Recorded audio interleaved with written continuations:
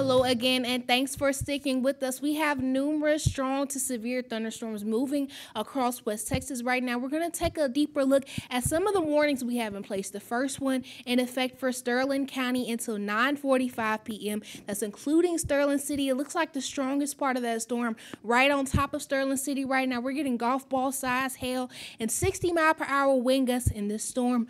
Moving up to the Big Country, this next severe warning storm impacting portions of Fisher, Jones, Nolan, and Taylor County, including the city of Abilene as well as Sweetwater. We got some of that hail sitting on top of Sweetwater right now. This storm has quarter-size hail and 60-mile-per-hour wind gusts just a little bit farther east. This storm here impacting portions of Callahan, Jones, Shackelford, and Taylor County, including the city of Abilene in that polygon until 10:15. We're also getting quarter-size hail in this storm and 60-mile-per-hour wind gusts. Now, a great deal of West Texas is under a severe thunderstorm watch until 2 a.m., getting as far south as this San Angelo to Brady line, not including Big Lake. I would include them in that line because it's that far south, but they're not included in that.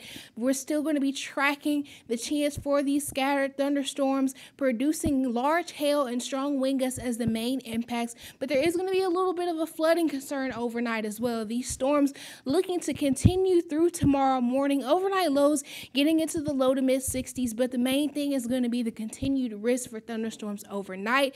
In fact, getting into Wednesday morning, a great deal of us under this level 1 threat, just continuing from those storms we're seeing right now moving overnight. Strong wind gusts, large hail are those top impacts still, with that flooding concern as well. Now, right now, we're seeing the strongest of those storms, of course, moving through the Big Country. That's going to continue moving east by midnight, still seeing the strongest line extending from the eastern Big Country down to eastern portions of the Concho Valley, with a few thunderstorms behind trailing along that I-20 line.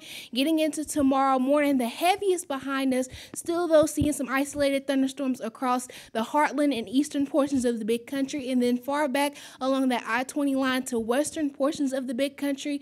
We will see a small break for locations south of I-20. The Big Country and the heartland could continue to see some rainfall around lunchtime tomorrow, and then as we start to get into those evening hours, we'll see another round of storms possible just north of us getting into overnight Thursday, with more of that moving south as we get into the start of our Thursday. So with a lot of these storms moving overnight, you definitely want to make sure you have multiple ways to receive warnings and that you have your ringer on and turned up, so in case any warnings are issued, you do have a way to hear it and wake you up out of your sleep if need be. We're going to keep up this pattern of isolated to scattered rain chances each afternoon this week, with more updates as they become available on whether or not we're going to be expecting severe weather each day. Temperatures mainly hanging out in the low to mid 80s through the rest of this work week, more of the mid to upper 80s getting into the weekend, and getting a little bit closer to that 90-degree mark around this time next week. We're going to have more updates on tonight's severe weather throughout the show, but make sure you have the Fox West Texas mobile app as well as Fox West Texas Plus for Roku and Fire TV to stay up to date with all the latest updates. Back to you.